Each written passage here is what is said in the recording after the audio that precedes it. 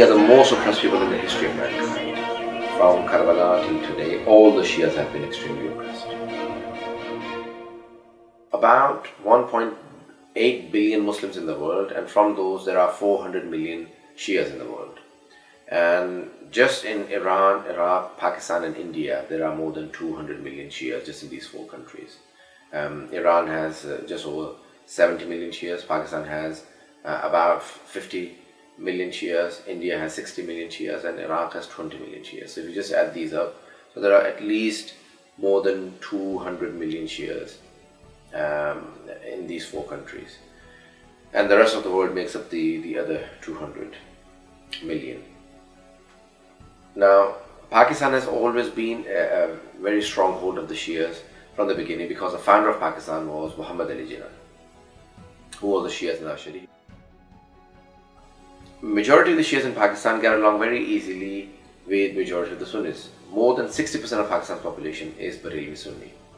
The Shias get along very well with the Barelvis, very well even with the Deobandis, who after the Shias are the biggest minority.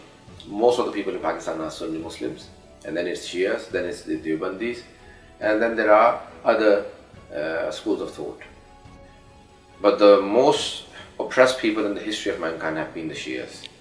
You can see that in our history we have the incident of Karbala and other incidents. Shias are the followers of Imam Ali alayhi salam, and this word has appeared in the Holy Quran. وَإِنَّا مِنْ شِيَعَتِهِ Ibrahim. Indeed, Ibrahim alayhi salam is one of the Shias or followers of Nuh alayhi salam. So the followers of the 12 Imams are known to be Shias.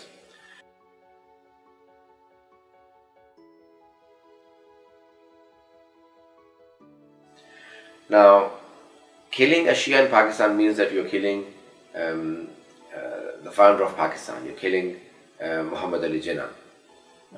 And therefore, anyone who hates Shias in Pakistan has no right to live there.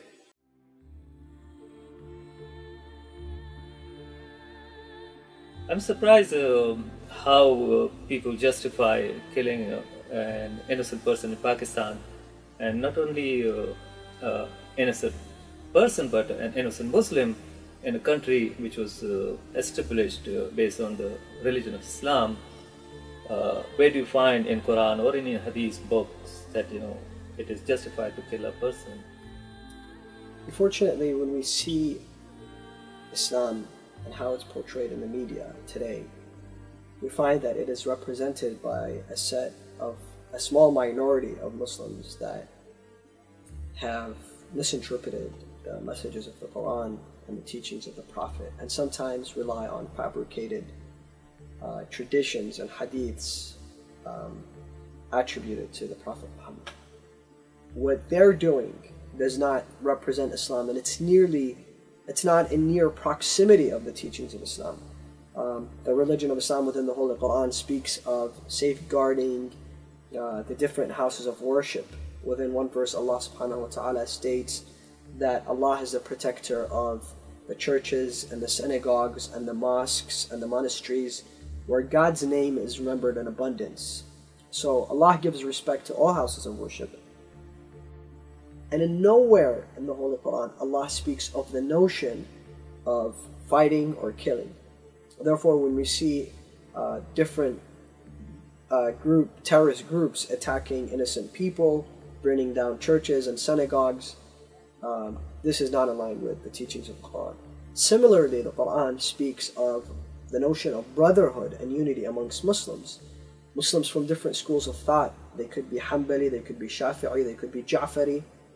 At the end of the day, Allah speaks to the believers as brothers.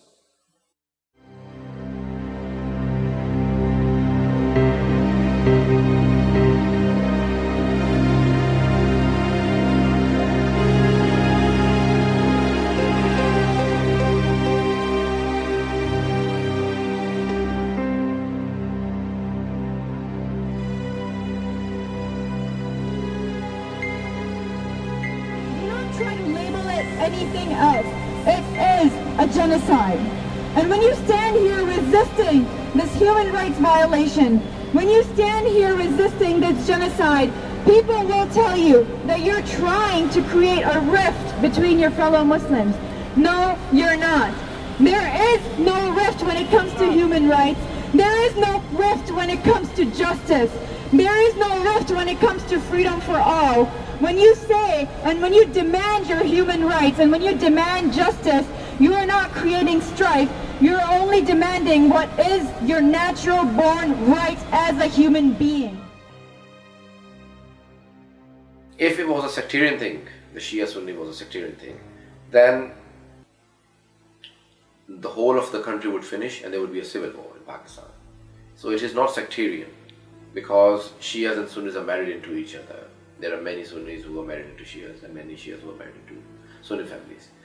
And therefore, it is not a sectarian thing. There is no particular place in Pakistan that is all Shia, no town, no city that is completely Shia, no town and city that is completely Sunni. They're all mixed together. Terrorism has no religion. We don't say Muslim terrorist or Christian terrorist. Don't say that, okay, this is a sectarian issue. It's not just sectarian issue. It is about all about ideology. Their ideology is to kill. In Pakistan, they are not just killing the Shias, they are killing the Sunnis also. They are attacking the Sunnis also, the Sufis, and Hindus, and Christians. Just why the world is silent? The problem, brothers and sisters, is not here. It's that the silence of the world that we see today. Shias are being targeted every corner of the earth. You go to Bahrain, there are Shias who have been killed, brothers and sisters. You come to Pakistan, there are Shias who have been targeted. You come to Syria, Shias have been targeted. You come to every corner of the earth, Shia are being killed. And nobody to speak on behalf of the Shia. Nobody to speak and come and rescue those mu'mineen. Why? Why? Where are those people in the world, brothers and sisters?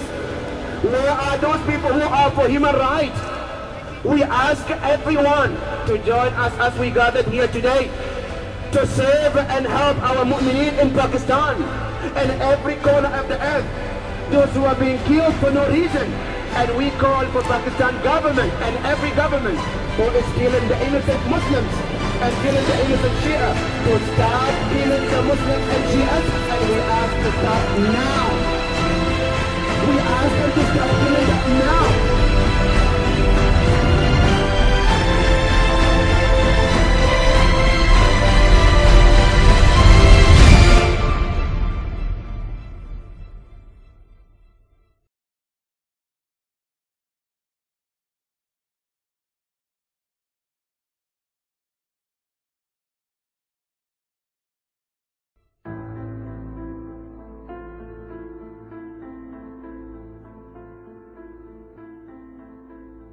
In this century, in 20th century, we've seen many enemies of the Shias, mainly Al Saud. Taliban didn't appear out of nowhere. It is an ideology that has proliferated through our ummah that is out to annihilate the Shia minority.